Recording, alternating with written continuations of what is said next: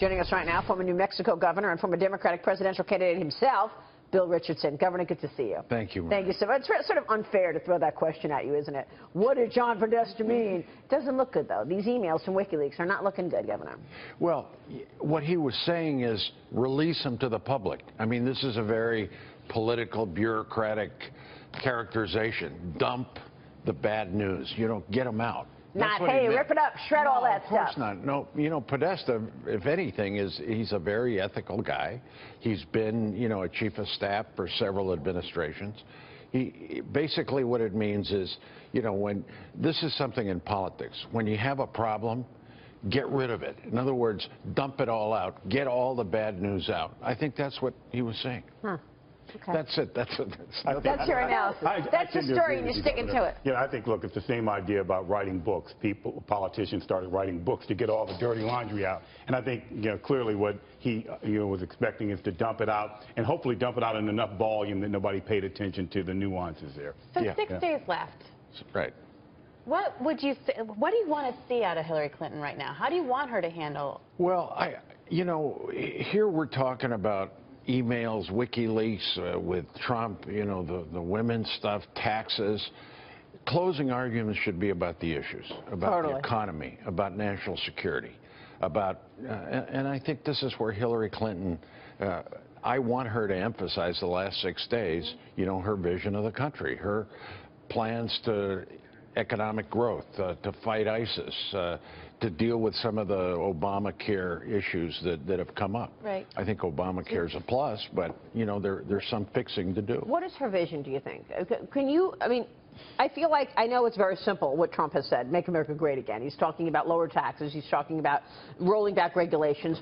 What are her important tenets of her campaign? What's her vision? Her vision is American families, doing something about income inequality, about creating jobs, about making sure that education is available to everybody, about fighting ISIS, about having a foreign policy based on our ideals. That's what she wants to do. Well, Governor, you're talking about income inequality. I think that is the number one of the top issues facing the country right now.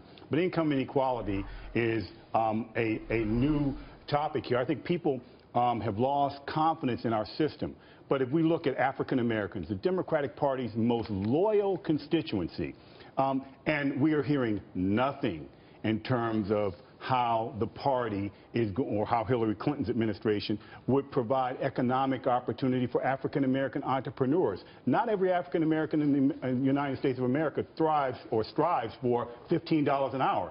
They want the same access to the American dream as everybody else. So the most loyal constituency of the party is constantly overlooked. So how do you balance that? Well, you know, right. Despite my last name, I am Hispanic, and I don't know why I said that, but anyway. Well, no, in fact, I know that. Point, you know, my point is that you're right. I mean, Hispanics, African Americans, you know, we care about mainstream issues, about jobs, about crime issues. We care. It's not just, you know, issues relating to affirmative action.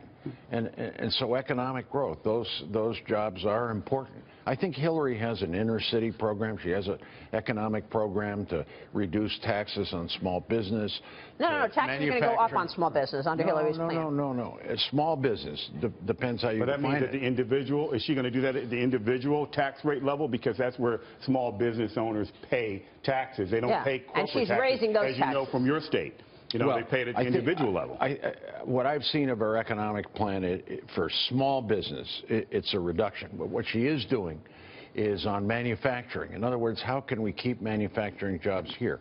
Instead of them being shipped overseas, what can we do to get those tax revenues from that overseas movement to fund infrastructure, to find ways to get pensions and infrastructure funded right now in public-private partnerships. She's got some new good economic ideas. But Governor, you know, you mentioned African Americans, and you mentioned the fact that African Americans and Latino Americans are looking for upward mobility.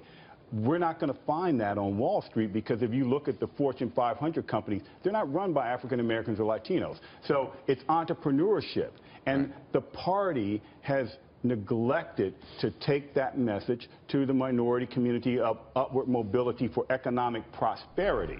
Not, look, we all want everybody at the middle level to do well, but our young people want access to the American dream, which is deeply rooted in a capitalistic structure. It's not a socialistic country. So how come the party can't meet us on that common ground? Well, I think the emphasis, as you know, has to be on improving our educational system, our training, our community colleges. I think you have to start with that educational system.